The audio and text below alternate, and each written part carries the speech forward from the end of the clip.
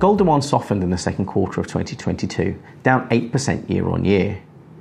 But despite this weakness, strong ETF inflows witnessed during Q1 helped fuel an overall recovery in gold demand over H1, which was up 12% year on year.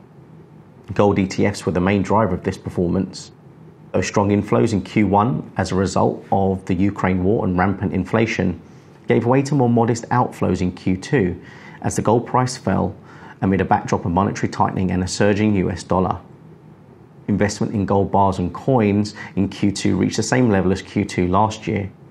Growth in India, the Middle East and Turkey was offset by weakness in China. The country's strict zero COVID policy, which saw lockdowns imposed in several cities and regions for much of Q2, restricted access to retail outlets for many Chinese consumers. And despite pockets of growth, weaker Chinese demand also impacted global jewelry demand, along with surging inflation. While global jewelry demand has recovered from the worst of the COVID impact that we saw during 2022, it is yet to regain the typical quarterly averages that characterized the years preceding the pandemic. We continue to see strength in central bank demand. Q2 net buying was double that of Q1.